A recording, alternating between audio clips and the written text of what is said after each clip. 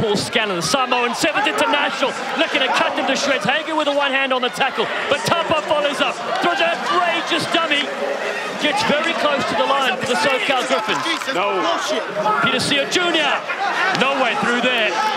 Again, construction on the freeway. He finds channel. SoCal need to score here. Enosa, the big step. Oh, the old dog.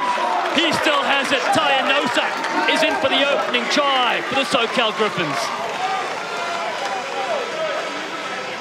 Well, no surprise, the experienced man. It started with the set piece work. They stole yet another line out off the Barbarians. That started the onslaught. They were hitting away at the line.